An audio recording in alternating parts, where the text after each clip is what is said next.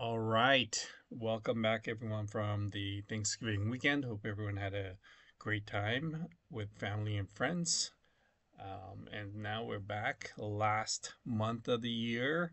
We're in the last final stretch of the year. So let's kick off December with a new workflow that will automate content generation for WordPress. Okay. So what we're doing here is we're going to use OpenAI to generate a blog post based on the number of chapters that you would like for the blog post, as well as the maximum number of words you'd want to generate for that blog post. And before we move on, I just want to point out that this original workflow was created by a gentleman by the name of Julio, who is actually a product designer at n8n. And this is something that he created about 8 months ago. But I've modified this workflow to work with the new language models available from OpenAI, as well as replacing the image generator. His version was using Dolly, but I've actually updated this to use Leonardo.ai. Also, I've added some image prompting features that will help you to generate better image prompts, hopefully with better results. And what this does is, again, it will go take the input from the triggers in this section of the workflow, and then go all the way from content generation to posting a draft on your WordPress website, and then including that featured image as part of that post. All right. So here we go. Let's jump in and get started with our first workflow for December.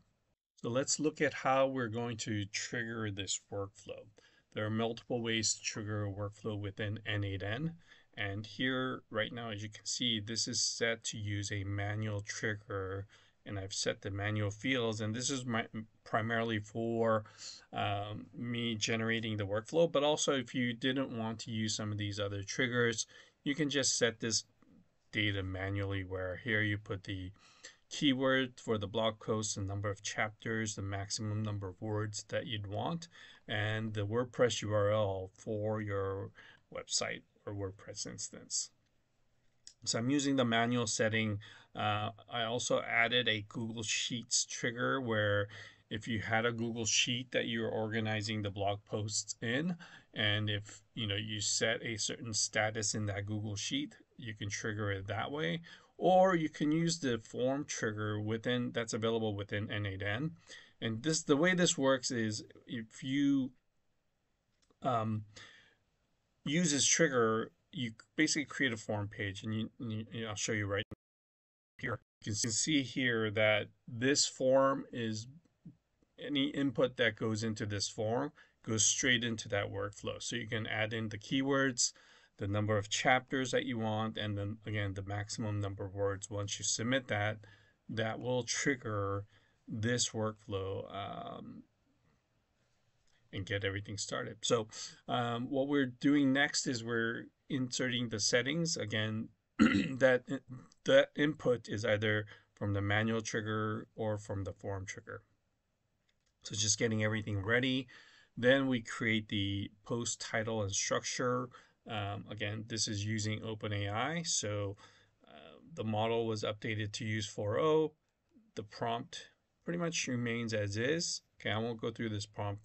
You guys can take a look at that in the template once it's posted, which I will do. And the link to this workflow template is in the description. So check that out if you want to try this workflow out. There's some data checking, where we're going to make sure the results from OpenAI match our parameters. Then we're going to split out the chapters, and then we have another OpenAI trigger or node that will write out the rest of the chapters, right? So if you had stated that you wanted 4 chapters, this will actually split that up and write those chapters accordingly. Okay, then we're going to merge the chapters, the titles, and then finally put it all together using a code node. And then here on the post to WordPress, this is using the WordPress node. This will take the title, take the content, and create a draft. There's multiple options here. If you want to go straight to publishing the post, you can, but I would advise against that. So you have a chance to review the post before it's finally published. You can set additional settings here, either tags, categories, whatever you want to add in that word post. I would suggest doing that here in this node. For our purposes, this is just creating a draft on our WordPress instance. And then what we're doing next is for the featured image of that blog post, we're going to use OpenAI to enhance the image prompt. So this, what it's doing basically is saying, hey, here's a title, here's the content of the WordPress post, give me a image prompt, right? And include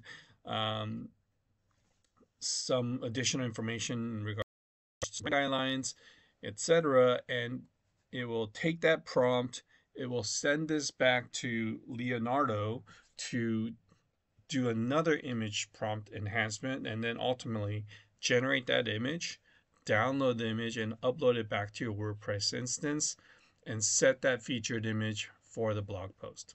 Okay, so that's really what this workflow is about, is using AI to generate content, to generate an image, and get a WordPress draft ready for you on the website.